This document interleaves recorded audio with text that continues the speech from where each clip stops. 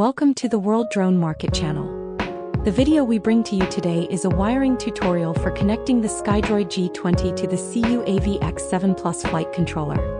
The video is divided into 3 parts. What products will be used in this test? How to wire them? How to present the connection?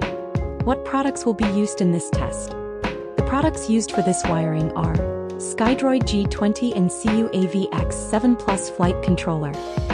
The cables used in this connection are Telum 1 Plus SBUS cable, X7 Plus power cable, and G20 receiver power cable. How to wire them? First, connect the G20 data transmission interface and SBUS output interface to the flight controller's Telum 1 port and RC port, respectively. The G20 connector is GH1.255 pin. The flight controller's Telum 1 connector is GH1.256 pin.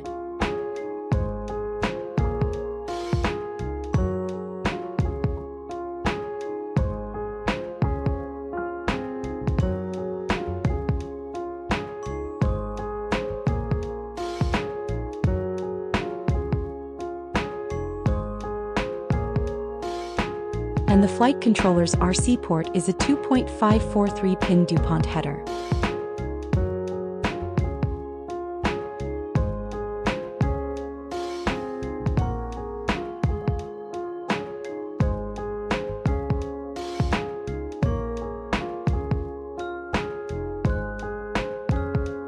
Then connect the power module to the X7 Plus flight controller to supply power.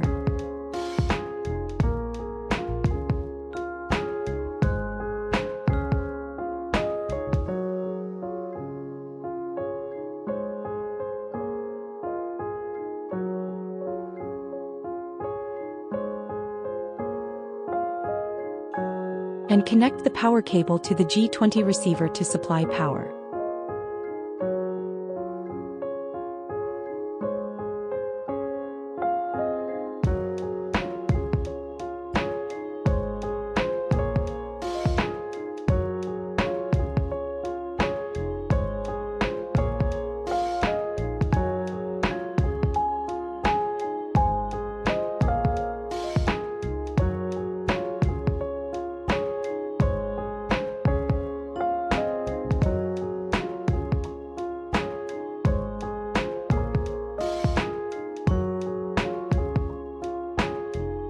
How to present the connection.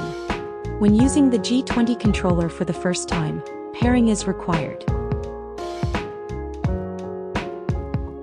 Press and hold the pairing button on the receiver until the blue light flashes quickly, then release it.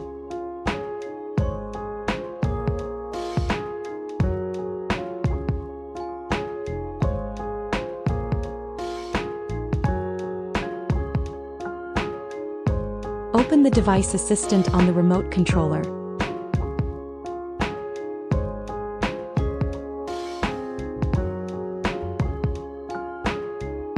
Click on Pairing, Start Pairing, Confirm Pairing, and wait for the pairing success display.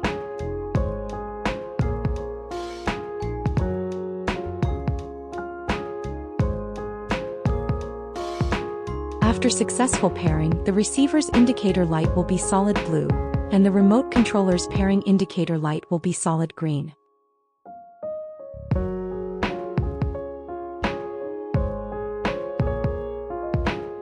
Then click on Advanced Options, enter the password 999 and click on Set Baud Rate.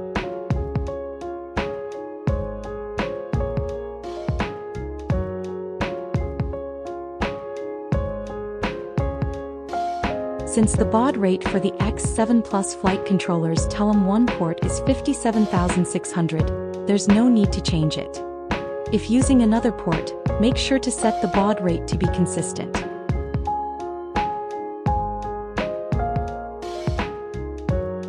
After setting the baud rate, enter Fly GCS, click on the top left corner, click on Switch Connection and choose the G20 kit to connect.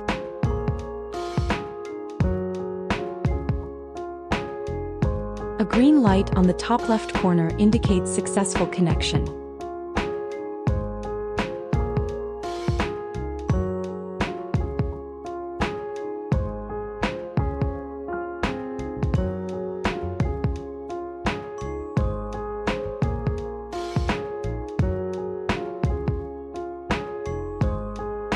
Click the top right corner to disconnect.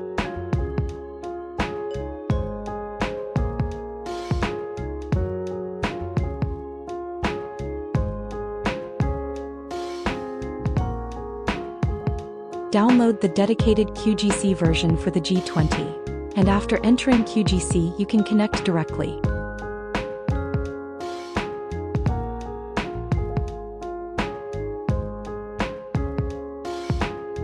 Rotate the flight controller and you'll see the flight controller's attitude in the ground station moving accordingly.